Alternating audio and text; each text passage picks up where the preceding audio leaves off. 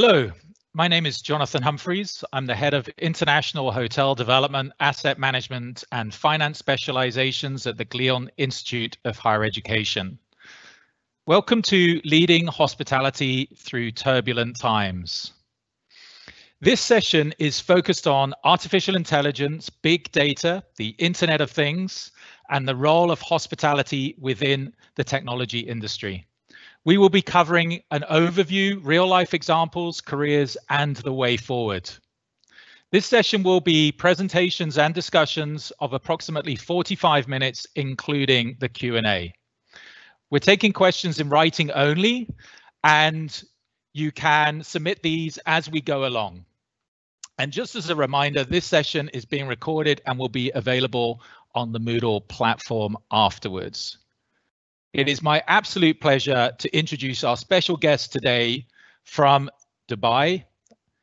First up, we have Sanjay Nadkarni. He is the Director of Innovation and Research from the Emirates Academy of Hospitality Management. We have Florian Kriechbaumer. He is the Chief Operating Officer of INTEREL. And we have Vladan Pantelic. He is the co-founder and director of operations and development from Hoick. This session will be divided into 3 short presentations by each of the members, followed by a Q&A. So it's my absolute pleasure to hand over to Sanjay Nadkarni, who is going to give an overview of this fascinating hospitality tech arena. Thank you very much, Sanjay.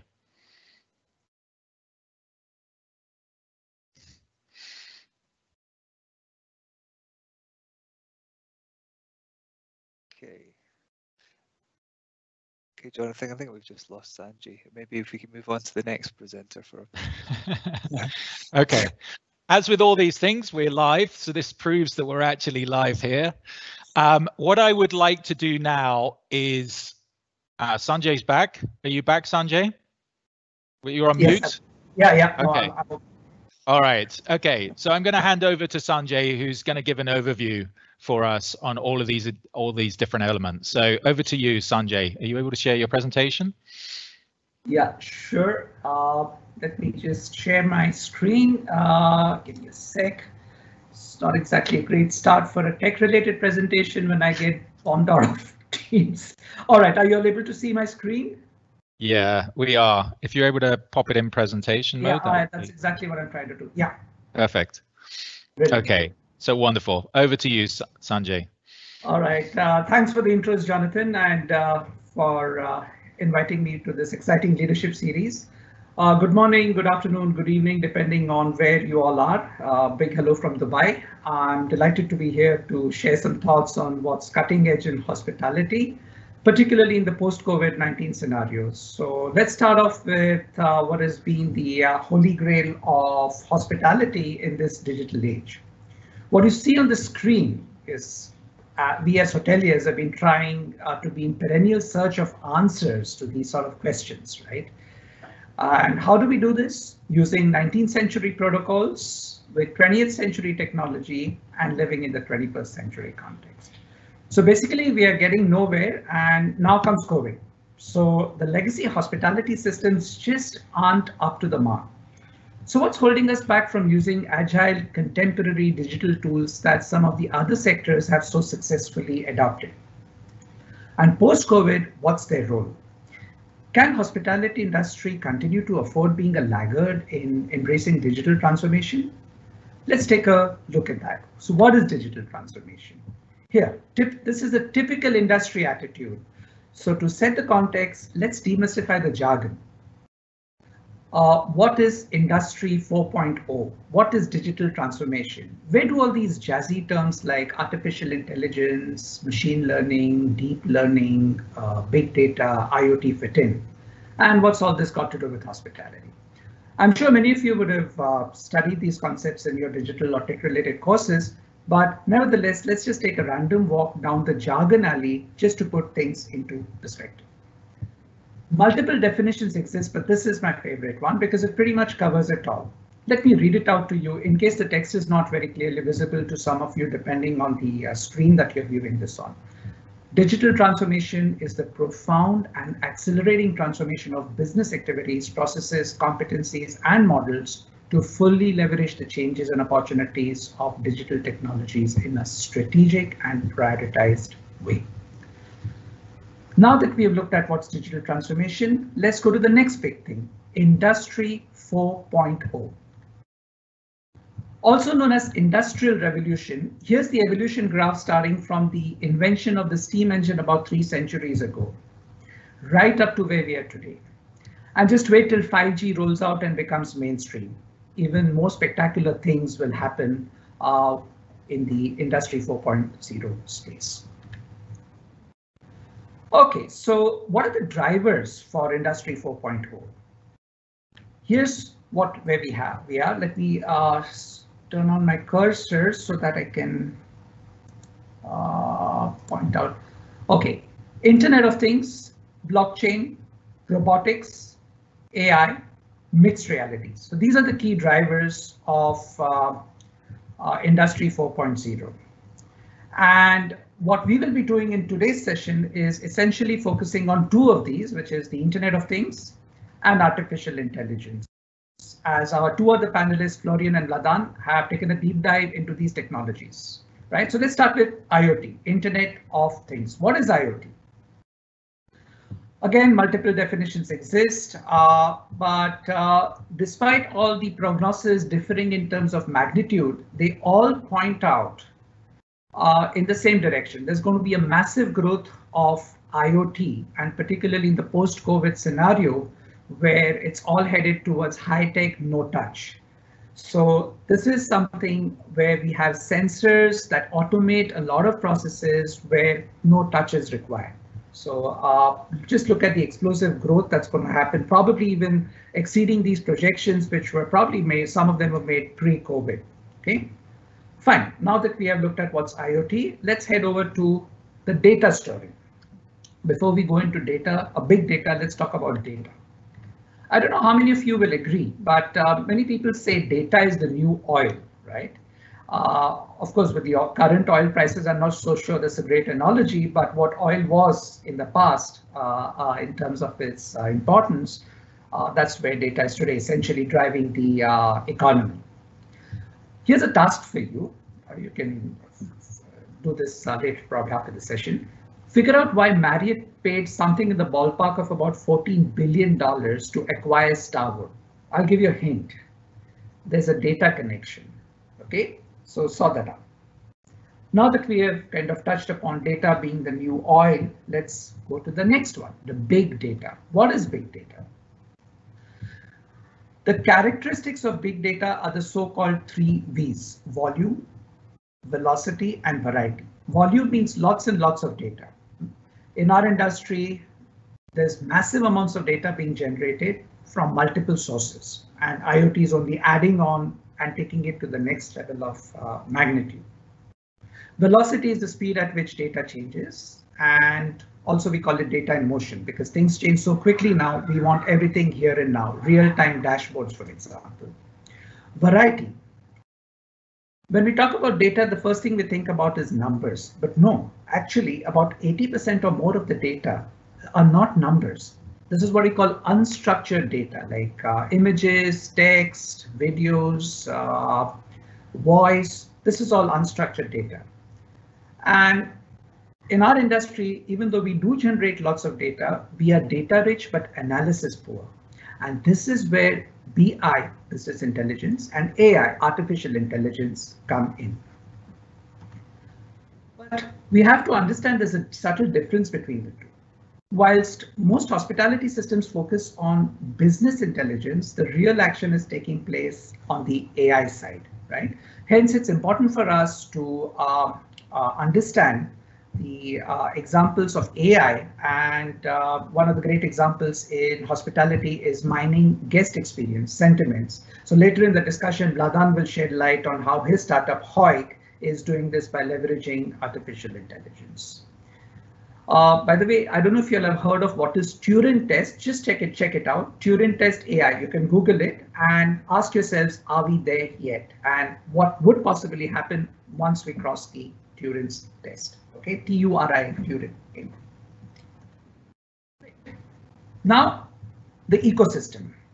Putting it all together, IoT, this is Internet of Things, feeds into big data, and big data is the fuel for artificial intelligence. So this is an upstream opportunity that our data-rich analysis poor industry should leverage post-COVID to bring back the good times. And how is this possible? Florian and I co-authored this paper. The devil is in the detail. I think this paper was already shared with you all. And this is where we have highlighted how data can be leveraged using IoT, using specific hospitality use cases. The next phase of this research is to assign specific machine learning, artificial intelligence algorithms to these data sets. So that's still work in progress, so watch out for this space. So to wrap up my bit, in the post-COVID-19 hospitality world, we will have journeyed from high-tech, high-touch to high-tech, no-touch. And this is exactly where IoT and AI are set to play such a big role, right? So that's all from my side for now, and I'll hand back over to Jonathan. Sanjay, thank you very much. That is a wonderful overview in terms of what's going on within this particular space. And just for the students, that paper will be available on the respective platforms, depending on which institution they're currently sitting in. As a context for the hospitality landscape, Sanjay, maybe you can just quickly share with the students what this means in terms of hospitality, in terms of the realms of big data, because you touched on a question: why did Marriott acquire Starwood? And I'm looking for the answers in the chat from the students, so hopefully they'll answer that question. But I was just wondering if you can maybe show what that means in terms of the hospitality landscape. Yeah, sure. Let me share my screen again. Are you all able to see my screen? Yep, we can see that, Sanjay. Yeah, okay. So you can see this is a typical data map of the sources of data in our industry. You have room rate data, procurement data, booking data, public reputation data, housekeeping data, guest data, loads and loads of data. Add on to this IoT data, which Florian will talk about later. So you can just imagine the humongous volume, velocity, and variety, the 3 V's of big data which we spoke about, which are covered in hospitality. What do we do with this data? Nada, nothing. We are data rich, analysis poor. And herein lies this opportunity. So whatever metrics you want to overlay, and these are not just in terms of structured numbers, but also we are talking about unstructured data, like sentiment mining, which Vladan will take over from, we'll talk about. So all this data is available to us. And coming back to the Marriott Starwood story, what was Starwood known for? The loyalty program, the SPG program. That's where they had loads and loads of data on their guests. Okay, insights on guest behavior and pattern. There was this jostling between Marriott and Ping An, a Chinese insurance company, to acquire Starwood, and they were each kind of upping the ante, and eventually Marriott decided to shell out this premium to acquire Starwood, because their main purpose, the value that they saw was in the loyalty data. Excellent. Thank you very much, Sanjay.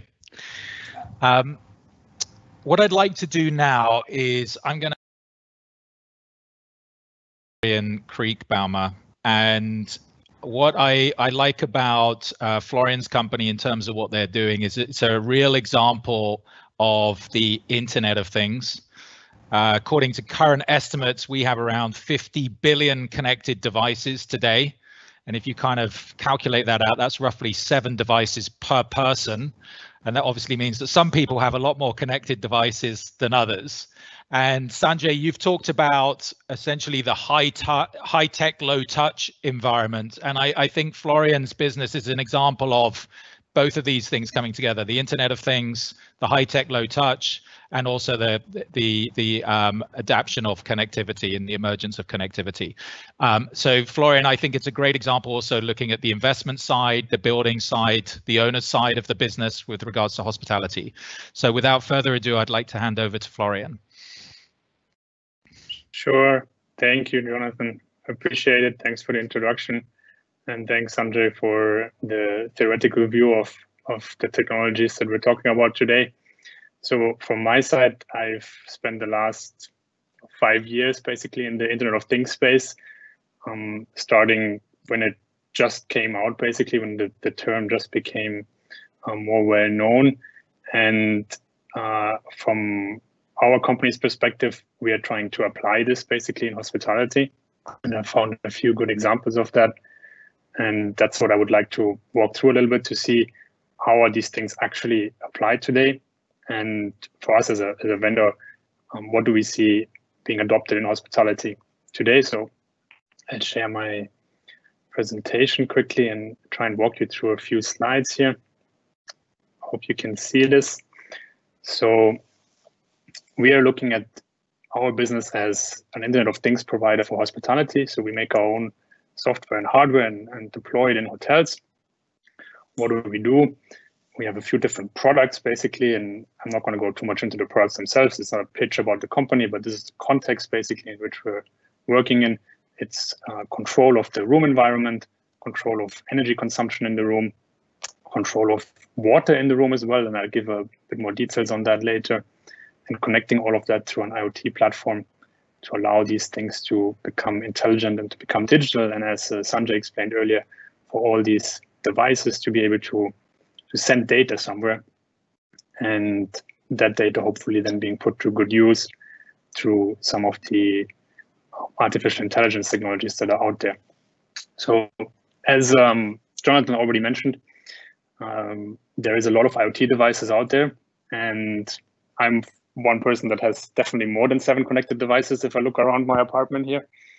And the question is, are there opportunities for hotels as well? And hotels actually have realized this. So kind of in 2018 and 19, all the big chains have essentially started to develop their kind of smart room concepts.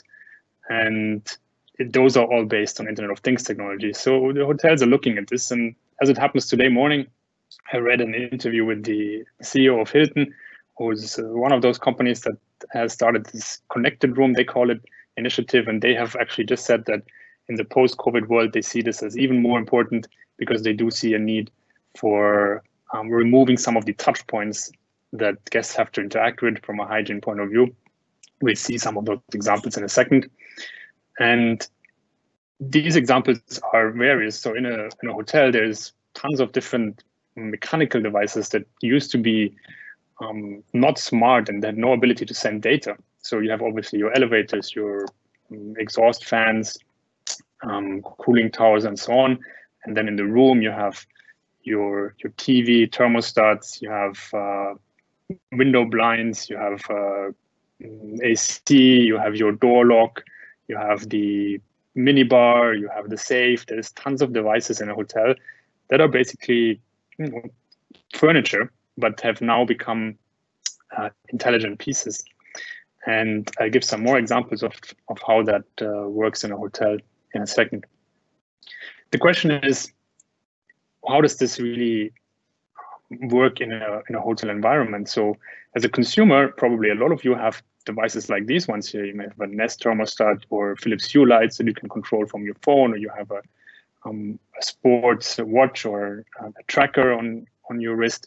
So we have gotten used to these devices and they're all connected to our phones. So that's how we manage them. But in what we call the Hotel of Things, these things don't have the same infrastructure. So they are able to communicate by now. So there's fridges and motion sensors and locks that all are able to send data. A door lock, for example, it can send access data. So who enters what room at what time, which is critical for security purposes, for instance. But the infrastructure is not so clear because obviously none of these things can be managed by employees or by a guest phone. And a lot of these things, they can't just communicate over Wi-Fi, because a door lock communicating over Wi-Fi, for example, would only have a battery lifetime of maybe a few weeks at best. And that's not working in a hotel. So they have relied on different kind of technologies that some of you probably know, which are Bluetooth, something that is in a lot of headphones, for example, and Zigbee, which is kind of the enterprise version of Bluetooth, one could say. And the question is, what's the infrastructure to make these things communicate in a hotel?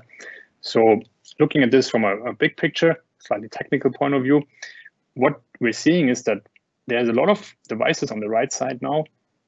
So as I said, there's a thermostat, there's light bulbs, there is motion detection, there's cameras and so on, that are taking data from the physical world, from the environment, or they're able to change that environment, either way. And a lot of those, as I said, can't communicate over Wi-Fi, for example. They need a different kind of gateway in the middle. They need to be able to communicate over low power protocols so that they can exchange this information. And they can then send information through in the network into the cloud, so onto servers, where you then can collect all this data. And you have the ability to analyze, for example, using artificial intelligence over all this information that is provided by these devices. And what's happening is that on the very left side, all the typical stakeholders that were more hands-on in the past, so they had to walk to, for example, the room to understand if the fan coil unit was still providing cool air or heating into the room, are becoming people that have to interpret data and have to look at dashboards. There's no need anymore to do this high-touch interaction with the room. And this is something that really applies to everyone that works in hospitality. So the ability for devices to become intelligent means that the intelligent person doesn't have to go anymore and check what the device is doing. The device can tell the person. And that's a major shift in hospitality that we're seeing already. So from our perspective as INTEREL, what we're doing is basically we made the thermostat this gateway device. So our thermostat has Wi-Fi built in, it has Bluetooth built in, it has Zigbee built in. So it allows us to bridge this gap and allows a lot of different devices, a door lock, for example, as I explained earlier, to communicate over the network and provide data to, for example, the security person that in the past had to walk up to the door lock and read out some logs, if that was even possible. So these are the pieces in the IoT game and where all these connected devices sit. Now, what are the use cases? There's quite a lot. So grouping them together, for example, we have more sustainable operations. I gave the example of the thermostat. A thermostat that can talk to the property management system knows when the room is checked out. And if the room is checked out, you don't need to cool or heat it that much. You can be much more conservative and save a lot of energy. And you can do all of that automatically. Nobody has to do anything manually. On the operational efficiency side, I gave the example of the lock, but there's many others. For example, if you have a minibar that can report when it's been used last, and if it's been used since a housekeeping or room service attendant has last checked it, then you don't need to visit it again if it's not been opened since you last checked it. For sure, nobody has taken anything. And a lot of minibars are not used every day. So there's a lot of room to make your operation run much more efficiently, and to, again, avoid the room visit, avoid the high-touch interaction. And on the guest experience side, this is a little bit what the Hilton CEO has referred to in the interview that I read this morning, that he said there is now a certain apprehension of guests to interact with the room. So, for example, light switches, thermostats are very high touch normally, and they're obviously a prime transmission factor for bacteria and viruses. So if you have connected devices, for example, the light and the thermostat, that you can control from your own smartphone or through voice, that will make the guest feel much more comfortable than having to touch, a mechanical button that has a lot of dirt on it somewhere in the creases that nobody cleans properly. And this is a real trend that we're seeing right now. So we are working with a lot of application vendors today and a lot of companies that provide voice solutions that want to control the thermostat, the heating, the cooling, and lights and curtains and do not disturb and all these kind of things digitally. So from a guest experience point of view, there's opportunities to the Internet of Things as well. And kind of a prime example that sort of brings all these together is the water management solution. So this is something that is quite new, and the adoption will probably take some time, but we're seeing this, and we have examples of this being put into hotels. So what we've done here is we created a system that turns water control in a hotel room digital. So if you think about how in the past you controlled your shower or your wash basin or your bathtub, this has not changed in the last 50 or 100 years. It's always been the same. Sure, there's some low flow shower head or things like that, but other than that, it's always been the same. And we've turned this digital. So we have the ability for the guest to control this through a touch panel. So that is obviously much easier to control than trying to find the right mix of hot and cold to take your shower, which, you waste water for 5 minutes in the process. Here, it's a one touch of a button operation. And behind the scenes, it allows us to track what people are actually doing, how much water they're using, what temperature they're using the water at. We can make adjustments. For example, from a hygiene point of view, you can automate a lot of the operation that used to be manual. For instance, when the room is checked out, the system can automatically use hot water to flush the pipes every 2 days to prevent Legionella from spreading. And these are all very, very strong examples of where things that used to be mechanical and used to need human interaction suddenly operate independently, automatically, collect and share data and talk to other systems. So this is really a good example of this. You would say, well, this is all in the future, but actually it's not. So here's an example of a property in France where we installed this. So there's a basin control and a shower control here. We've worked with some other hotels here in Dubai, for example. There's the Address Hotels that has put this in a few suites. And we're seeing deployments in smaller and more technology-focused hotels already. And we're seeing that the big chains are picking this up and are trialing it. And it's just one example of where the Internet of Things can really change something that has been the same for 100 years, basically. And it has to change, especially in the world we want to be less focused on touching things and try and avoid, obviously, issues from a hygiene point of view. So this is a theory, but not everything here is super easy. There's concerns that are still need humans in this whole process. So there's security. The moment you put everything online, you make everything digital, you need to have security on your radar so that these systems can't be breached. And if you imagine a hotel that suddenly has all its thermostats set to 32 degrees Celsius or 16 for that matter, and the hotel can't change it anymore, you will quickly have a very high checkout rate. So this is really a problem that needs attention. And then there's the privacy concern. In Europe especially, we have very strong privacy regulations right now. And again, the more data you collect, the more you have to be aware of the implications that come with that. There is the matter of the return of investment. Someone needs to do these calculations and look at, is this all worth it? So Jonathan had mentioned this earlier. From our perspective, we typically sell not to the hotelier, we sell to the person that owns the building, for example, and then tries to get a hotel chain to run it. And this is quite a complex stakeholder model. You have to prove that this is worth it, obviously, for the hotel chain, but it's worth it also for the owner of the building from an ROI point of view in the end. And that is somebody needs to be there to do this exercise, to make this assessment. So there's still a human involvement in it. And in the end, somebody needs to design the infrastructure. So if you remember the slide I showed earlier with the communication path for these devices, there's a high complexity involved in this that needs to be managed by a human. So the role of the typical hospitality employee is moving a little bit from somebody who goes to the room and interacts with, in this case, things physically, to somebody who needs to know how to manage these kind of things. And that's really where the transformation is happening. And we see this accelerating right now due to the current situation. So that was my overview of where we, as a company, as a supplier to the industry, see the Internet of Things going and how it's being applied in a hotel and how we see that accelerating in the current situation. Thank you very much, Florian. What I really liked about this is if you think about there's three major game changers that we've experienced over recent years. First of all, we had 9/11 with the upsurgence in massive security requirements in the hospitality space. Then obviously with the focus on, the warming of the planet with regards to sustainability. And now obviously COVID-19 with focus on cleanliness and low touch. I think obviously the Internet of Things and your solutions are going to be highlighting the opportunity for both the owners and the operations and the brand companies to find holistic solutions for the future.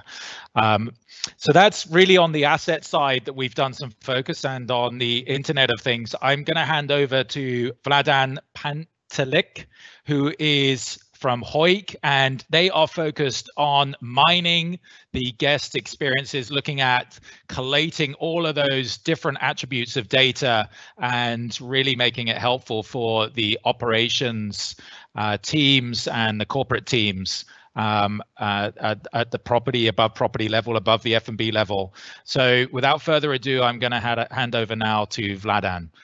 Over to you, Vladan. Thank you, Jonathan. Hello, everyone. As Jonathan mentioned, I'm a co-founder of the Hoick, which is the sentiment mining and experience mining platform. So I will share my slides as well, but just word to add as well is that I'm working on both sides of the hat. I also work in the industry. I work for Jumena Hotels and Resorts, which are a proudly owner of the Burj Al Arab, one of the most famous hotel in the world. And I work there as well as a head of revenue operations. And then I have also founded this company, Hoick. Reason why I came up with the Hoick and all this was actually part of the frustration with the current practices and processes that are applied within the hotel industry itself, and inability to understand qualitative data. And even when I was studying in Emirates Academy, I was always frustrated with a lot of text and stuff. So I was always wondering how to turn this into the meaningful insights and number. And that's where the idea for Hoick started. So I'll quickly give an overview just to understand what is this for. And then obviously I'll provide example of one of SME businesses that it's one of our clients. So as I mentioned, name of the company is Hoick. Main objective is mining experiences. We have two core features, customer MX and employee MX. So we basically cater to both sides of the businesses in hospitality for the employees and for the customers. Mainly focused for the service industries involving hospitality, tourism, airlines, public administration, education, banking, insurance, etc. So how the process works, many people wonder what's the sentiment, so I'll touch on that. And previously also Sanjay and Florian have touched on the data collection and role of AI and BI. So I will sort of explain how we sort of turn AI insights into the really good BI, AI findings into really good BI insights. So as you can see here, platform Hoick itself collects two processes. External data collection process collects information, so textual analysis from various review sites. On the left side, you can see we collect information from hotels.com, Google reviews, Expedia, Booking, Agoda, hotels.com, TripAdvisor, Yelp. So we collected qualitative data and we turn it into the quantitative. An IDCP internal data collection process, it's basically built so you have service recovery, meaning when somebody is on your property and when you want to find out their opinion about something in a property, they can text and it's in real time reporting to you so that you can react before the guest leaves your property, you can recover that service. So both data collections are merged into one data lake where it's pushed in real time as analytics and turned into sentiment analysis. What is sentiment analysis? Sentiment analysis is basically it's feelings about around certain topic or subject, etc. So for example, if I said coffee is a bad coffee was bad in certain restaurant, the coffee becomes the subject and everything surrounding the coffee sort of bad becomes the sentiment. So that bad will turn into the specific numbers, meaning that we turn that qualitative data into quantitative data in order to give the meaningful insights to this textual analysis. So beside that, also everything happens in real time. So sentiment happens, and then real notifications are coming, and also geospatial analysis. Why is this important? One might say it's because we segregate basically what is the highest importance for a specific guest for regards to the services or products that any businesses are providing it, and we turn it obviously into the analytics itself. So we are able to quantify, for example, how many times people mention burger, or how many times people mention specific outlet in a bad context or good context, and turn it into the insights that will help you optimize, obviously, your business and business performance. And again, as you can see here, a final piece, it's turning this into insights. So we are using best-in-class BI tool to turn this all information into the insights. Maybe this is a little bit small, but again, I will share this information with all you, so you will have a bit more better overview. But basically, on our dashboard, you are able to filter out information in a real time and get to know during these periods what are the guests talking about you, and also to compare with your revenues as well. This is one of the things that we're looking at, future predictive analytics, meaning that we are able to compare sentiment with revenue on that day. So for example, if a coffee sentiment was pretty bad, does that impact the revenue, and vice versa? So in that way, you are able to create your unique selling propositions for any businesses that you're doing it.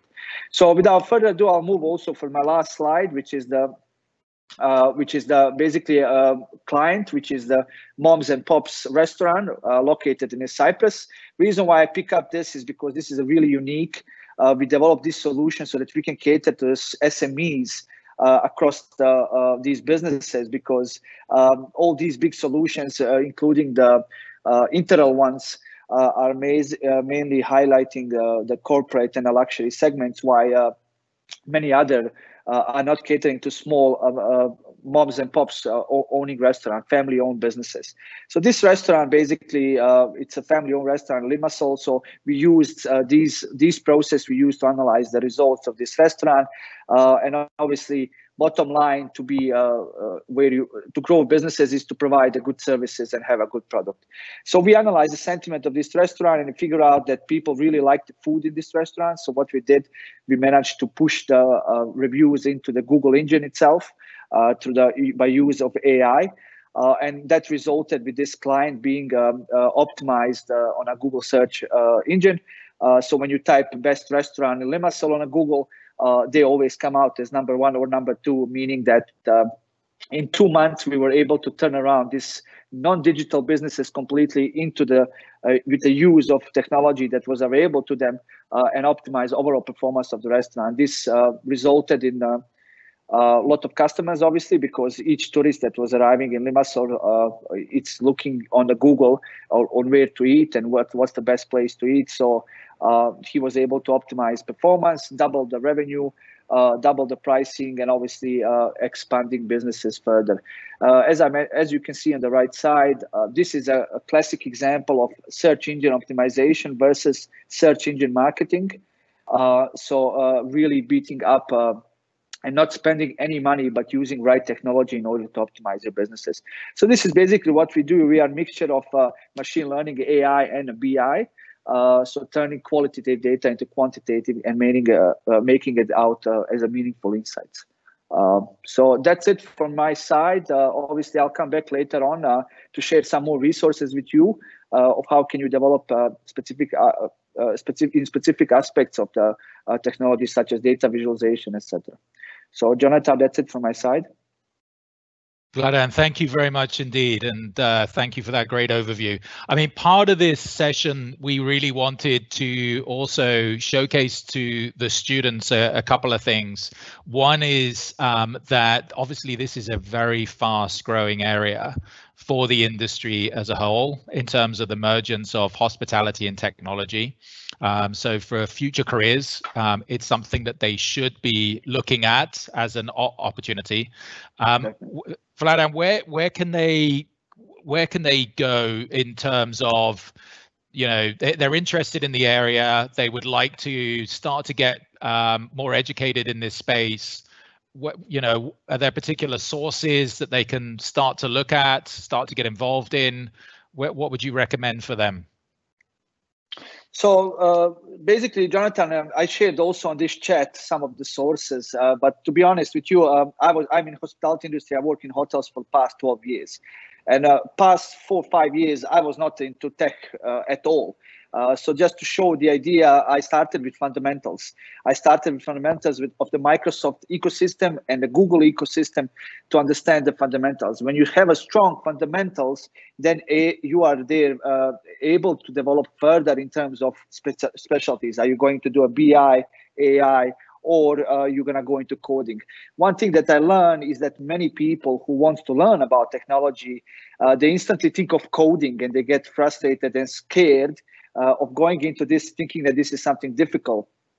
So what I did, actually, the coding is just a part of the technology. I also am not a coder, but I started learning the fundamentals from these 2 big platforms in order to further develop my expertise in terms of the understanding overall ecosystem and how to use the BI overall in order to provide, and optimize businesses. So past 5 years, I started slowly developing, and I use a lot of, as I shared these resources, Coursera, free tools in order to learn this, and obviously developed expertise over the past 3 to 4 years.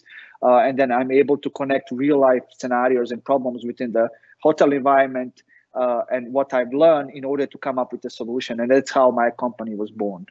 Okay, wonderful, Vladan. And Florian, a question for you. How important is hospitality education with having opportunities in this space? I mean, your background is in hospitality as well in terms of your education. Just curious for the students who are now, doing a hospitality degree and they will be graduating from a hospitality education. What's your perspective on this in terms of the needs of the overall sector? Sure, yes. I'm a little bit in Vladan's boat as well. So I studied hospitality, but I knew from the beginning that I didn't really want to go into operations. But I was able to collect enough experience to know more or less how a hotel works.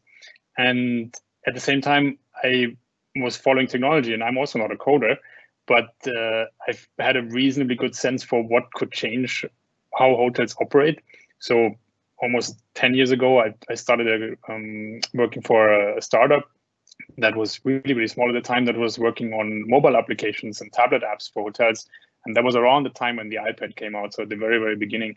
And that was a perfect time to be in this space, because that was about the time when all the big chains started to look at mobile applications to do things like direct bookings and move away from the OTAs. And there were digital menus for restaurants, all these kind of things. And if you can bring together some understanding of technology, similar to what Vladan said, with a reasonable understanding of how a hotel operates, then you're in a good spot to work for a vendor or found a company that can develop products that really help the industry. And when I saw that, okay, then 5 years later, kind of the application space became a bit more commonplace, not to say saturated, but it was the norm, let's say. And I saw that the Internet of Things could be the next one that will do the same thing. So that's when I moved on to INTEREL, also a fast-growing company that was not that big when I joined. And the same thing sort of happened, that over time we saw that things that we talked about 5 years ago that the hotels were maybe listening to but not really understanding, now suddenly it's the other way around. They come to us and they say, hey, what can you do for us, because we need this. So being in this niche and this overlap between technology and hospitality is a good place to be in, and it's quite interesting. And as Vladan said, you don't have to become a coder to do that. That's great, Florian. I think part of this is, if you're interested in the sector, is also just to be conscious of the opportunities that are existing and may exist for the future, and trying to get sensitive to some of the trends that may be occurring. And Sanjay, we have a question here regarding revenue management. Obviously, revenue management's been a hot topic for quite a long time now. Lots of revenue managers are getting trained in the sector, but I would imagine with the emergence of these areas in terms of investment, there's going to be some big shifts in the way that we perceive revenue management as a function. I'll publish this question, but I was just wondering if you can address that, because maybe that gives the students an idea of how just one particular area could be transformed for the future. If you're able to respond to that, that would be great. Yeah, sure. Let me share. Are you able to see my screen? Yes, we are. We can see the left-hand side. Yeah, RM 1.0. RM 1.0, brilliant. So this is what revenue management is about today, and in most hotels that is still being practiced, right? So often you get to hear hoteliers complaining about how the online travel agencies have stolen their share of the kibbe by charging commissions ranging anywhere between 15 to 30%. What are these online travel agencies? These are just data aggregators. So that brings me back to the discussion before that data is ruling the roost. So that's the new oil. Now, on the other hand, how have these OTAs actually managed to leverage this data? By using AI techniques, by digging deep into what the story, what the patterns are. And this is how we've come now into what is called revenue management 2.0, which I'll populate on the other side of the screen. So instead of having a rules-based statistical model, which is oftentimes what our hospitality systems, our legacy systems do, now it's all AI-driven. It's not just historical data, but real-time internal as well as external data. So you can have your weather or any events happening near you actually influencing your pricing, right? So your ability to do that is reflective of your stature to move into the revenue management 2.0. Again, when it comes to maximizing occupancy, that is typically the goal for traditional revenue management systems. Whereas in RM 2.0, it's more about maximizing the net revenues, not just on the occupancy side. And instead of focusing just on the guest rooms, we focus on all the revenue streams. So upselling, any other situation where there is a potential to up the revenue streams. And in revenue management 1.0, the classical revenue management, you have limited automation of channel distribution and pricing recommendations. So typically there is a human override. Whereas when it comes to RM 2.0, it's complete automation of channel distribution. You see siloed systems, which are completely separated from operations and marketing. Whereas in RM 2.0, it's all integrated all in one. So there are no data silos. All the silos are broken. There's a data lake, and there can be an optimal output where marketing data talks to operations data in turn talks to revenue data. So this is revenue management 2.0. And all this is based on Industry 4.0 technologies. Sanjay, thank you very much. So I think that gives an indication of also how the roles are going to be shifting for the future, and also in terms of the career opportunities. I'm conscious that we have gone over our 45 minutes allocated. I'm just checking for additional questions. I think we've responded to the questions that have come through so far. I would just like the opportunity, if you have one takeaway that you would like to share with the audience with regards to either your career or this particular area, or their opportunities, it would be great if you could take the opportunity to share that now. Who would like to start? Can I pass over to Florian? Would you like to go first? Sure, no problem. I think from my side, the example I gave earlier is kind of the key one. 10 years ago, an engineer in a hotel was responsible for going with a plunger to fix the toilet. And no offense to any engineers in the hotel, but really the mechanical work was the the key of their job. And now an engineer needs to know how their thermostat is communicating over the network to the PMS system to do efficient energy management. And this transformation has happened really, really quickly. It's a few years, and it's happening not just in the engineering space, it's happening in security when you talk about door locks, it's happening in guest experience when you talk about voice control or tablets. It's happening with the compendium in the room that used to be a paper-based item. Now it's managed digitally. So in every job, from marketing, engineering, IT, security, revenue management, we had the example, you have to have some familiarity with how technology works, even if you're not a coder.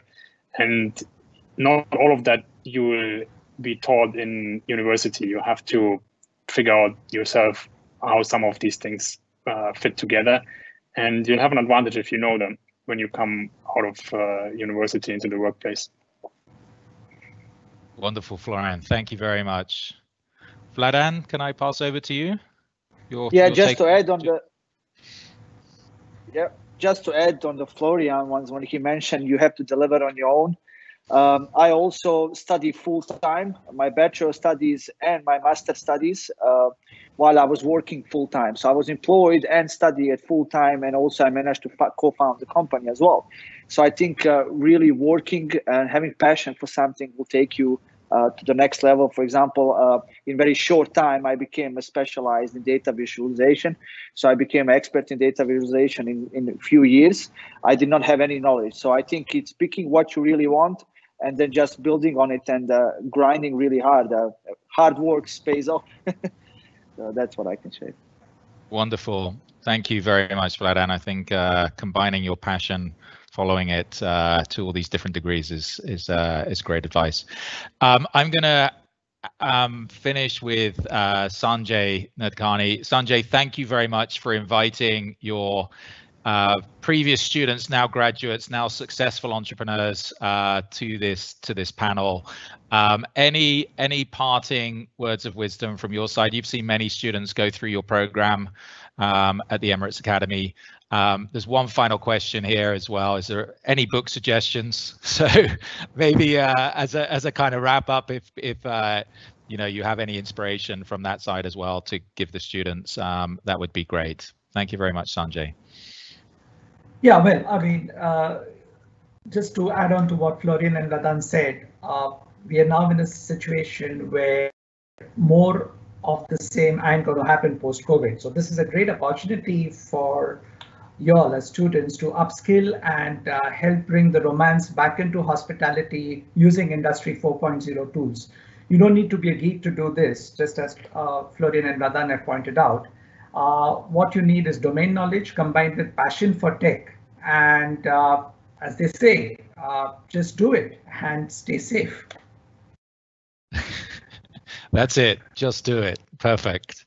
Okay, wonderful. Sanjay, any book suggestions that you've kind of passed on to your students? If there was one book that you recommend to your students, do you have one that you say this is a good starting point, whether it's to do with not necessarily this space, but maybe doing a startup or getting investors, or how do you kind of point your students in the right direction?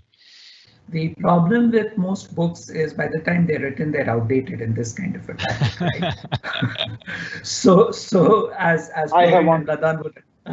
Okay, I'll let Vladan take that question, but typically what I've been doing is pointing students to the most current resources. These could be industry white papers, digital resources, or like online resources. Vladan has shared the list.